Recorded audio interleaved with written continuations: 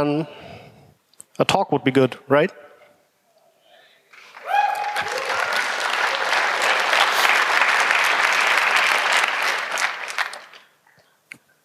Do you want to give a talk? It's a little early, but I'll try. Okay, guys, well, I found someone who's willing to give a talk.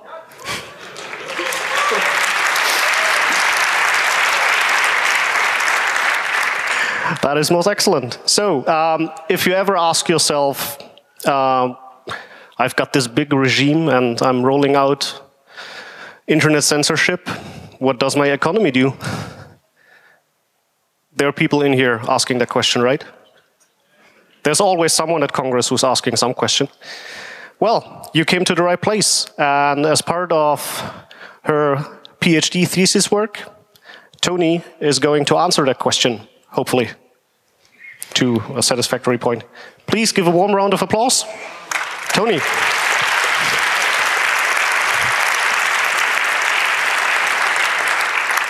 Okay, thanks everyone for being here. I hope you can all hear me correctly.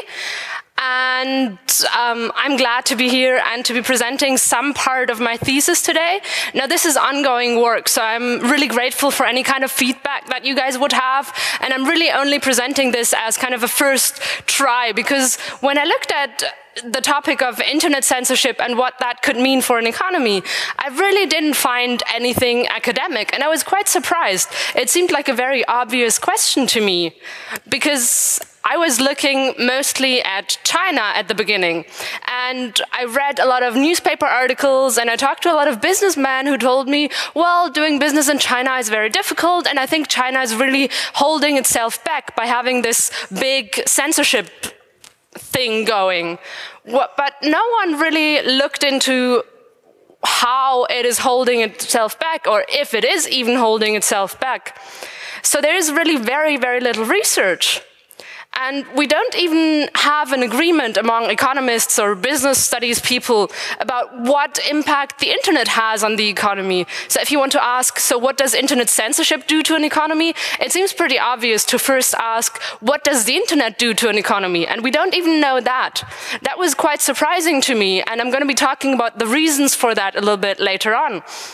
But in general, I was thinking of a research question to ask, which for me is, does internet censorship reduce economic welfare? Now, not all of you are economists, so some of you might think of welfare more as the transfer payments that a state gives to its poorer people. But for economists, economic welfare is defined as the consumer and producer surplus. So basically, the difference between what something costs and what you can sell it for is the producer surplus. The difference between what you would be willing to pay and what you're actually paying is your consumer surplus.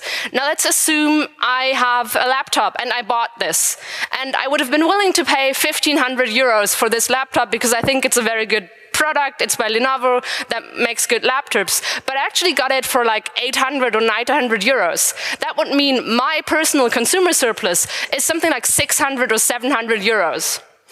And if we add up everyone's individual consumer surplus, we get the economic welfare surplus. So first, I was trying to figure out what does the internet mean for the economy, and I've said that there is really no good agreement on that.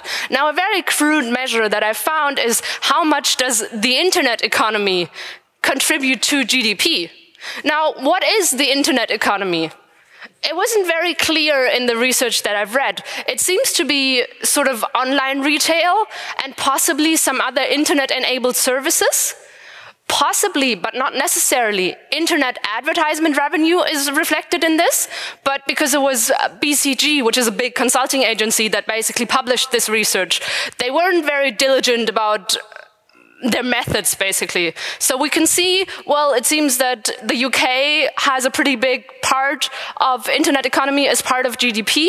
That's probably mostly because of online retail, which is bigger in the UK than in most other countries we look at. And we see that there's a small difference between developed and developing market averages when looking only at the G20 countries. But this seems like a very dissatisfactory answer because first of all, I don't know the methods, so I can't really say whether this is actually good.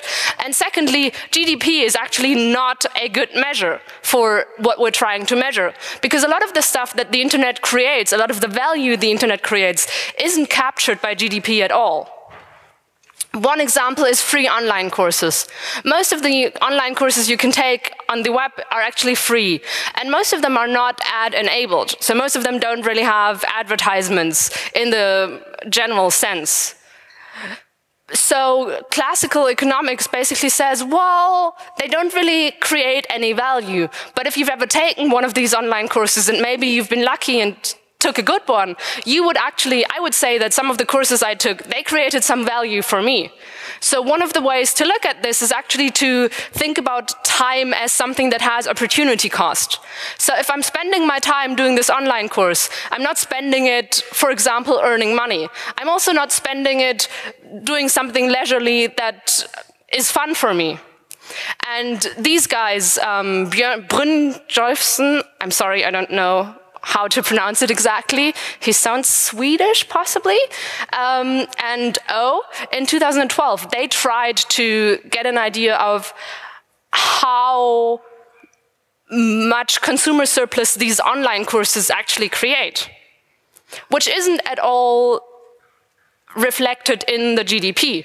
And you see that in some models, it would be 5% of GDP for these online courses alone. Even if we take their most conservative model, which is $4.18 billion on average for the years 2008 to 2011, that's still a pretty significant chunk of economic welfare that's somehow being created that is not reflected in GDP, because GDP is only stuff that you actually pay money for. Another example that we might think of is Wikipedia. Now, Wikipedia has a certain cost of operating, obviously the servers and stuff. But because most people contributing to Wikipedia are actually volunteers, the cost of operating does not really reflect the true value Wikipedia creates. And one of the, even if you don't want to say, even if you don't agree that that time has opportunity cost, what about the money that you don't spend on encyclopedias? How many of you guys have encyclopedias at home? Okay, that's more than I expected. How many of you guys have recent encyclopedias at home? That's a little less. This is kind of more what I was expecting. And now my family also, we also have an encyclopedia at home. I think it's from 1985 or something. And before this encyclopedia, we would regularly update an encyclopedia. We would regularly go out and buy a new encyclopedia because knowledge changed, obviously. But ever since probably 1990, we just didn't bother. So assuming an encyclopedia might, like a physical book, might cost 100 euros, and assuming sort of 2/3 of all households in Germany have had an encyclopedia at one point, we're looking at 13 million households at this point. Now, you don't buy an encyclopedia every year, but you might buy it every 10 years. So in order to simplify this, we can say every year, 1.3 million households buy an encyclopedia, on average. 1.3 million times 100 euro, so we're at 130 million euros of economic welfare, of something that people were willing to spend money for, that they're not spending money for anymore because of Wikipedia. Because now that we have Wikipedia, most of the encyclopedias aren't actually useful for us anymore, because the knowledge that we have, the knowledge that they would have, would be outdated very, very soon, and Wikipedia tends to be more up to date. Well, that was from the consumer's side, but what about the business side? There's a lot of research on whether the internet actually increases productivity for businesses or not. Well, I don't really want to go into that debate because it's a really long, tedious debate that is kind of focused on, well, you did this method wrong, or you did this wrong, and, well, I don't think your argument makes sense. So it's I don't like this kind of debate. I really like to go deeper in things. But one of the things that I found was that a lot of businesses do rely on the internet by now. Now, we can see on this graph that most firms, overall about 70% of firms, actually use the email to communicate. Now, email obviously only works if you have internet, so they need some sort of access to internet in order for their current business model to work. Now, this was just some short ideas on sort of what can the internet mean for the economy, and now I want to talk about internet censorship just a little bit. Now, I'm not a censorship expert. I'm just someone who read a lot of papers about it and who was very interested in what kind of effects this has beyond sort of the obvious people don't have access to political information. So first, the definition. Internet censorship is the control or suppression of what can be accessed, published, or viewed on the internet, enacted by regulators or on their own initiative. Now, when trying to conceptualize internet censorship, for me personally, there's two dimensions that are very important. One is how targeted is this internet censorship? Now, you could, in theory, basically have internet censorship that is very, very targeted, which you see in some cases. Or you can have censorship that isn't targeted at all. Like in Egypt, they just decided to close the internet down, basically, for a day. That isn't very targeted censorship, obviously. The other thing to look at is how widespread is it? So if you are a business or if you're a normal consumer, how probable is it that you would come something that's censored? Now, obviously, if you're in China, it's a lot more probable that you would try to access something that's censored than if you're in Germany, even though Germany also does some censorship. And the way I like to conceptualize it is to be kind of on a continuum. So I don't say, well, either either there's censorship or there isn't censorship. What I'm trying to say is censorship has a big spectrum of things that can happen. Now, these are some types of internet censorship that have different sort of implications. I don't want to go through them in detail because I think we've heard some really interesting talks on internet censorship already. But this is kind of interesting or important for the model that I'm trying to build. But before trying to build my model, first some more motivation. I was trying to look at, well, is there any evidence that it would have an economic impact? And there actually is a study that's conducted by a sort of lobbying organization, so obviously should be taken with a grain of salt. But it is quite interesting, and it shows that there seems to be a correlation between freedom and how good the economic impact of internet is. This is just a simple correlation. You can see that there's a pretty good line going through it. They did do some controlling for GDP per capita, so for development level.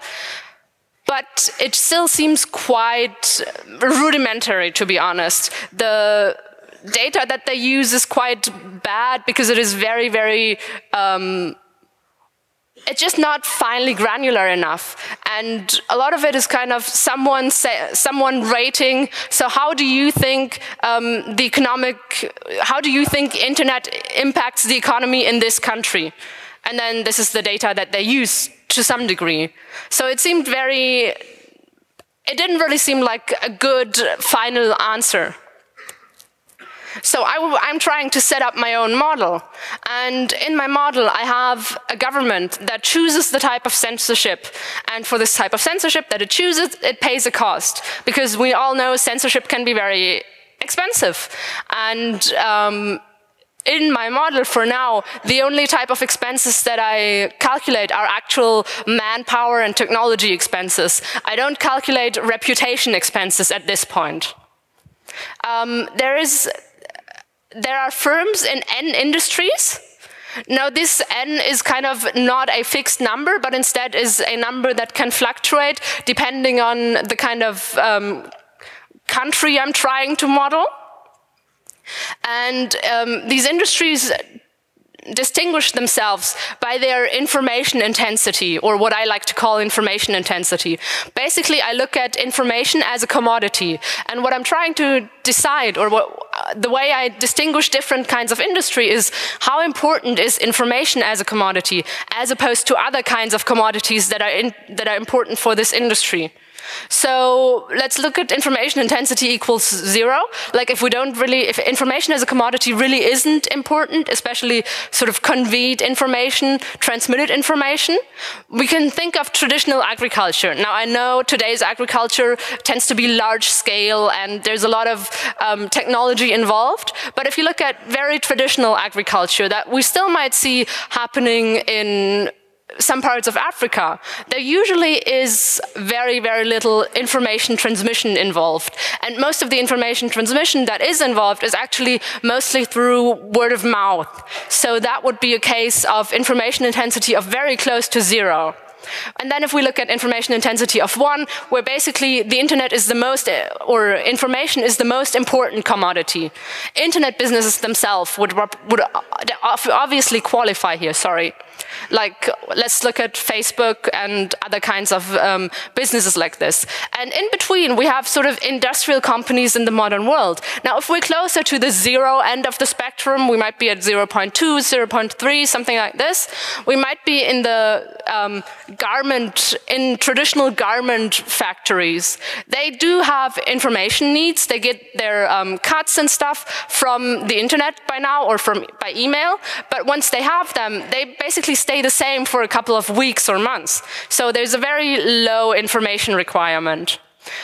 On the other side, closer to 0.8 or something like that, we have high-tech, especially software manufacturing, so to speak. Information and being able to transmit this information is very important. Now, in between, we might look at traditional industrial companies like automobile manufacturing that might be somewhere in between. And before the game, or at the first run of the model, service level and globalization level are randomly distributed.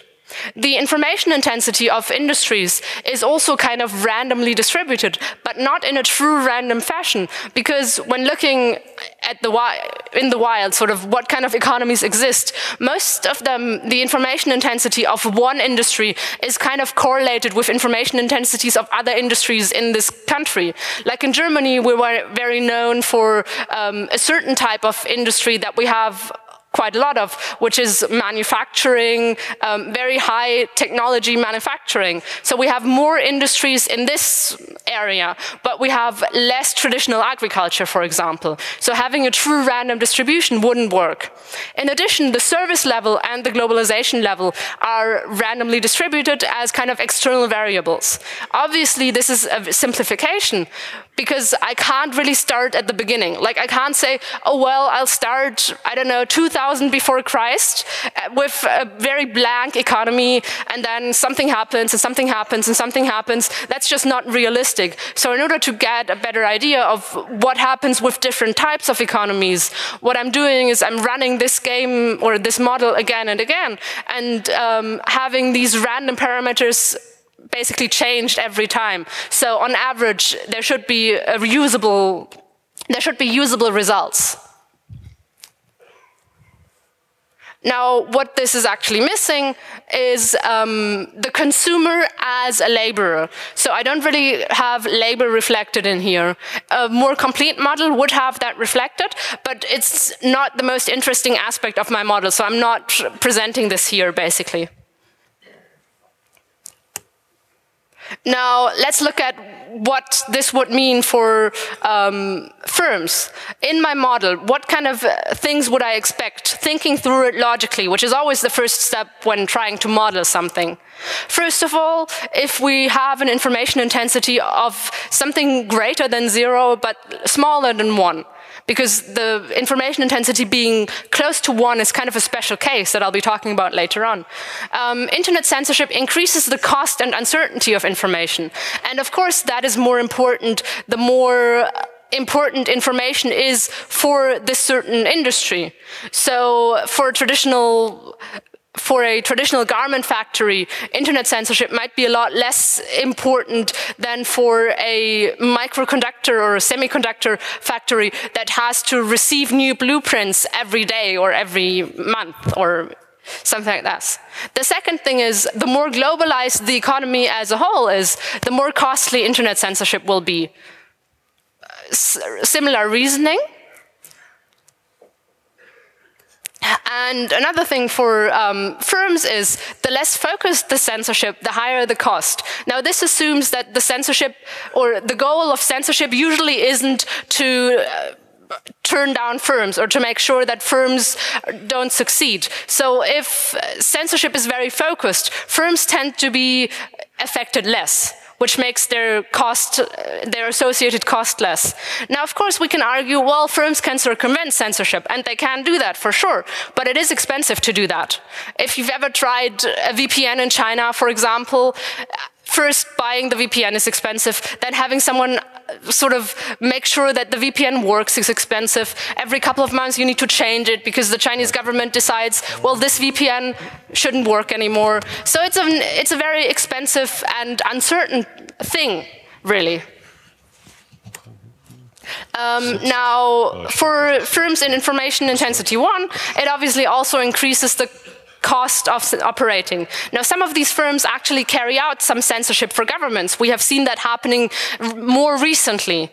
But there might actually be some firms that have a relative advantage. Especially domestic firms often have a relative advantage due to this censorship, because they know the regulators better, they know how to deal with it, they might have less need to circumvent, actually.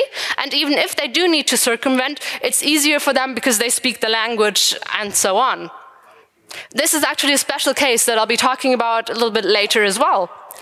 For the government, I've said that censorship is costly, but moreover, the more targeted and accurate censorship is, the more manpower and technology intensive it actually is. This is a finding by Lebernight and et al. In a research paper. I think they're electrical engineers, and they calculated through different types of censorships and how expensive it would be to scale them up.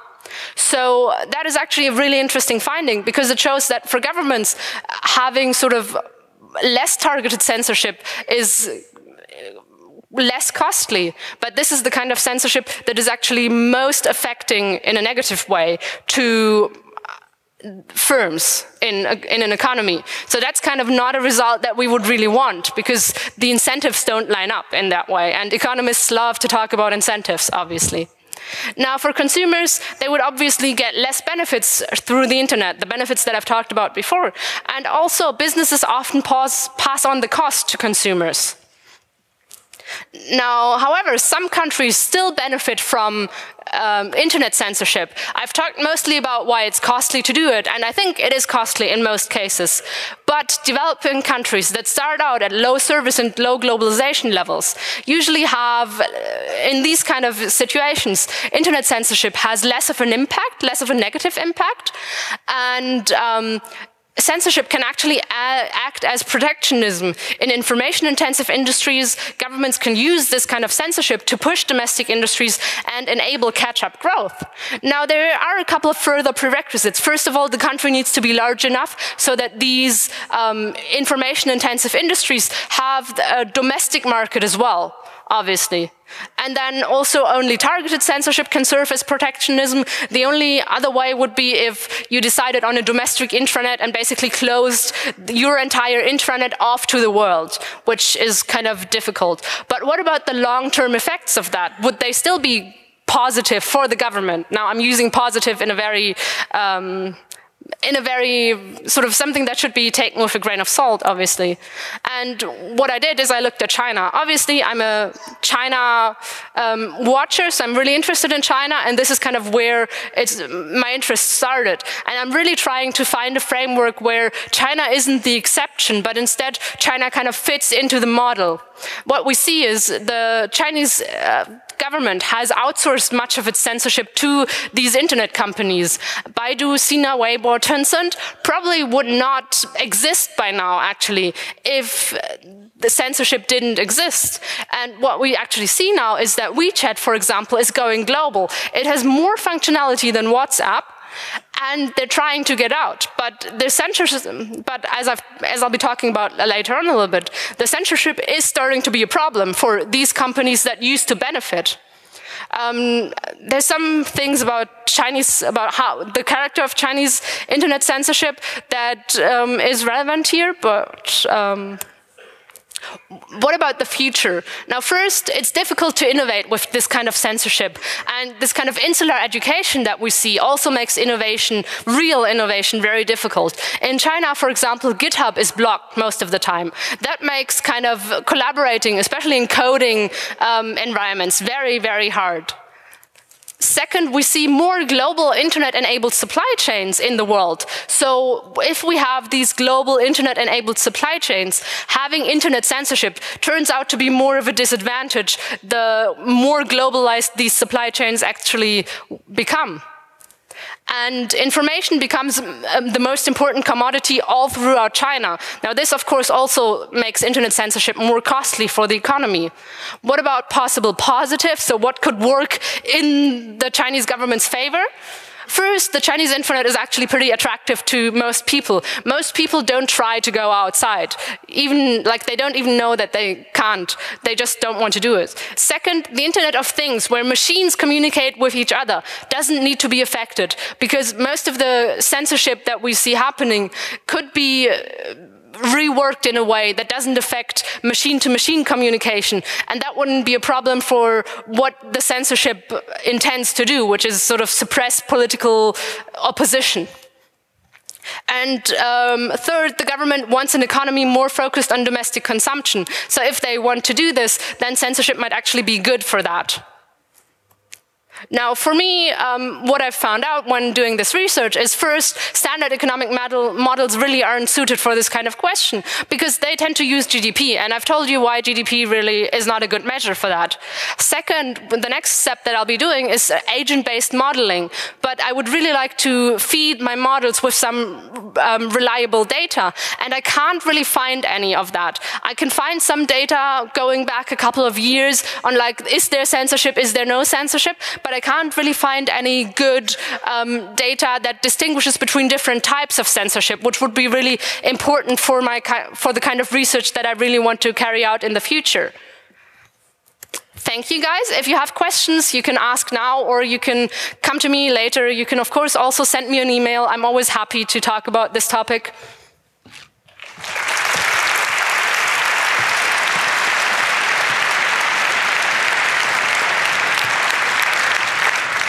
Thank you very much for this talk. We have 6 microphones at the floor level here, so if you have questions, we have a very brief amount of time. Please line up at the microphones. We have microphone number 2 over here. I want to mention one thing. Always when talking about China censorship, the censorship applies to China mainland, so it's not Hong Kong and not Taiwan. Yes. And one question I want to ask is, what do you think about productivity of work? So, for example, if you shut down Facebook, do you think this would increase working productivity? That's a really interesting question, and something that I haven't seen anywhere in literature. There is a big literature discussion about what the internet as such means for productivity, and there's kind of both ways. Now, one of the things to look at is that just because you shut down Facebook doesn't mean you shut down any sort of social network. And I do think that if people use Facebook and suddenly aren't able to use it anymore, they would probably spend their resources trying to find new ways to access Facebook, which would probably, not exactly improve their productivity. Next question from microphone number 2. Would it make sense to have a model where firms use information as an input to a production function and then model censorship as a kind of tax on that? That would seem like standard neoclassical microecon 101 stuff. That would make sense. I've actually looked at this. One of the problems with doing that is that information as a commodity is very difficult to be used in this neoclassical way, because you usually assume that everything is kind of frictionless, and if things are frictionless, then information can't really be a commodity, because you assume that information basically gets transferred immediately and without any sort of censorship. So we can talk about this a little bit later. Maybe you have some ideas that I haven't found yet. It would be interesting. And the next question as well from microphone number 2. So going the same direction, for GDP is rather defined what is the optimization problem for a government. For your further approaches, what would be the optimization that a government like China does then? If you say, for example, Wikipedia, which leaks out to all over the world, what is the government optimizing then? What I'm looking at is economic welfare, as defined as producer and consumer surplus. And I assume that the government's goal is to optimize economic welfare for both producers, consumers, and also for itself as a producer and as a consumer. So your criticism is more like you don't have a good proxy using GDP for economic welfare. Oh, yes. Thank you. I'm afraid we're all out of time. Please give a warm round of applause to Toni.